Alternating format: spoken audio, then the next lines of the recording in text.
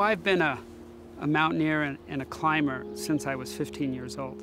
And people sometimes ask me, what's your favorite climb?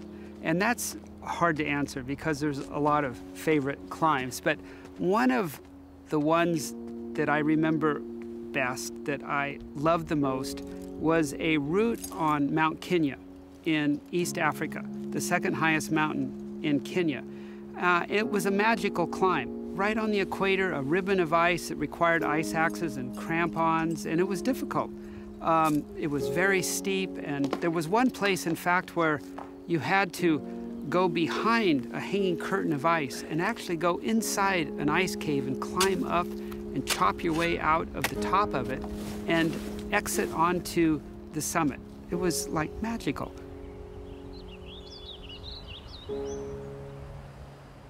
But magical as it was, it's in the past tense, because now, with climate change, the ice is all melted and the ice window is gone.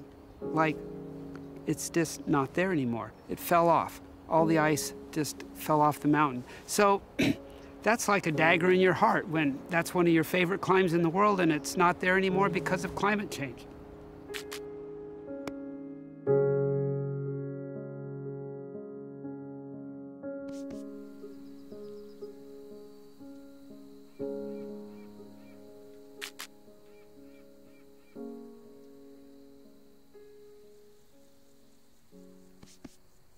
How did we end up with fast fashion?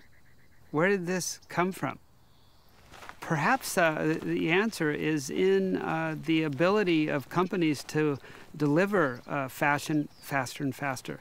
You know, with the ability to deliver inexpensive clothes because they're made in places where the costs are the lowest and they can be turned around with the fastest speed possible and change weekly or monthly.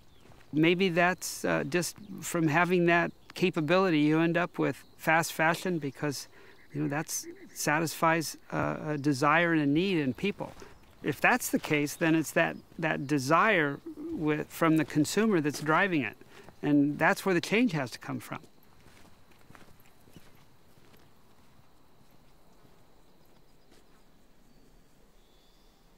Since 2005, Rick has been responsible for environmental initiatives at Patagonia.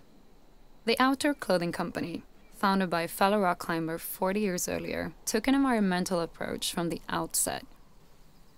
Among other things, they commit 1% of their annual sales to environmental groups and have founded programs to help and encourage consumers to recycle their clothes. In 2011, Rick and his team launched an advertising campaign with a consumption message that goes against everything you learn at business school. So what about this, folks?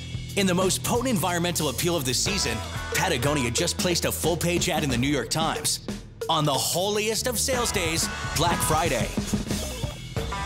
"Don't buy this jacket," says the headline, along with the retailer's R2 code.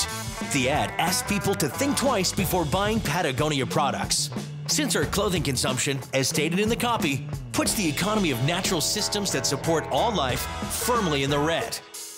Well, how's that for a Black Friday ad? The campaign to try to convince our customers to buy just what they need came out of the recession that began in 2009, when we started to realize that people were responding to the recession by redefining their relationship to stuff, including clothing. And there were a number of people that were recognizing that you actually save money if you buy things that last longer and you buy fewer of them as a consequence. And we wanted to figure out, well, how can we provide a service to those people? I was able to convince Yvon Chouinard, who owns the company, that he wanted to do this. But then it took both of us to convince others inside the company quite a while, especially the people in sales and merchandising. You can imagine you go to them and say, well, we want to run this ad to ask people not to buy our stuff unless they really need it. And they go, you want to do what? They think you're crazy. But then you have to explain the reason for it. And you have to bring it into the context of the company's responsibility to the environment. it's not don't buy the jacket, but it's don't buy the jacket if you don't need it. And that's what the real message is. That's what we're asking people to think about. You know, of buying just what you need, of taking care of it, fixing it, reselling it if you're not using it, recycling it when it's completely worn out. And the fact is that our sales went up after that ad, and they've continued to go up, and the company's continued to grow. But we hope it's growing because more people are buying our products because they last a long time, and that they're listening to what we have to say about consumption and deciding in their own lives to not buy as much stuff if they don't really need it.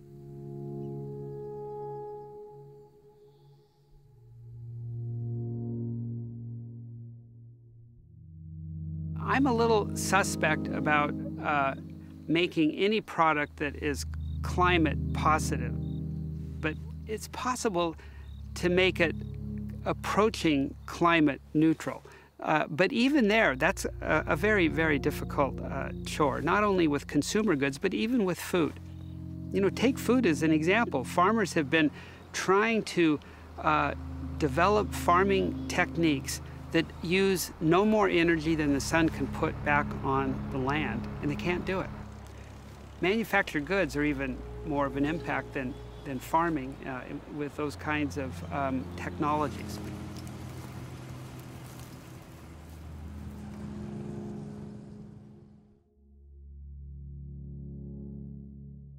To make the clothing industry anywhere near sustainable, the responsibility is not only with manufacturers, retailers, and brands. The responsibility is also with us, the consumers.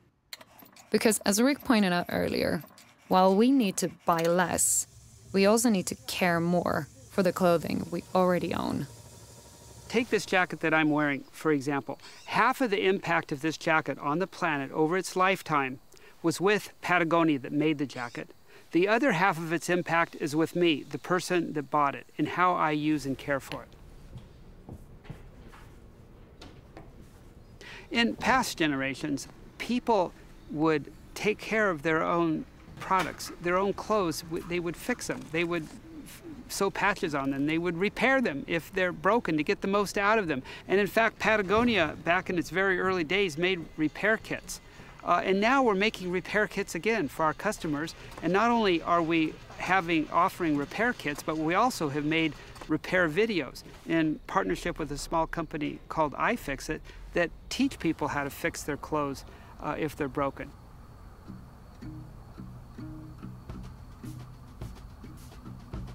iFixit is the free repair manual for everything. Our goal is to teach everyone how to fix all their stuff. So we have free repair manuals for everything from cell phones to cars to clothing. And we do everything we can to teach people how to make the stuff last longer.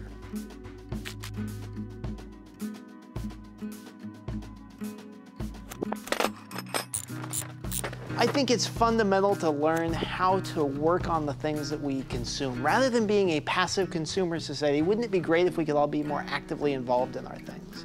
And one of the fantastic things about repairing things is that you start to get more connected to your products. And maybe I fix a jacket and I put different zipper on it than came with it, or I change some of the colors. And now, rather than that being something that I bought, it's something that I own.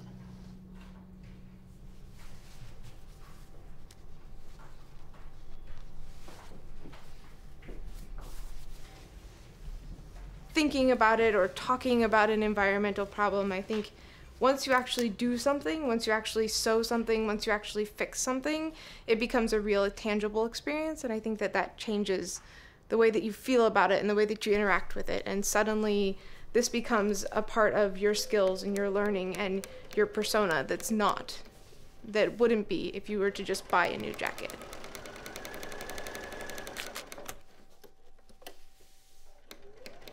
There used to be fashion houses where every garment was handmade, one of a kind, and then we hit this industrial age in the 20s and 30s where suddenly garments were being mass-produced. And I think once people get back to feeling the value of having this jacket be my unique jacket and having that be sort of the couture, I think we'll be in a much better place.